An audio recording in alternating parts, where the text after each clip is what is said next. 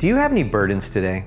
Everyone has them, and sometimes they seem heavy. Psalm 68:19 says, "Praise be to the Lord, the God our Savior, who daily bears our burdens."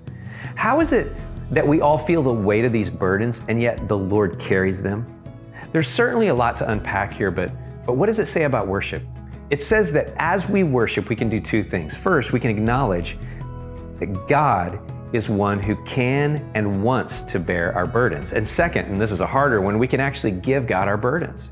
It is worshipful to lay down the weight of life and let God carry it. We sometimes hang on for dear life to the stresses and anxiety of our day, but we know from Matthew 6 that we don't have to worry about the things the rest of humanity worries about, like clothes and money and food and other things, because we have a God who carries our burdens. He'll give us exactly what we need as we need it.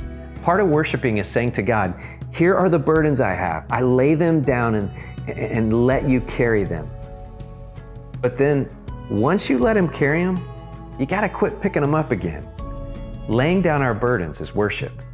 Picking them up is not.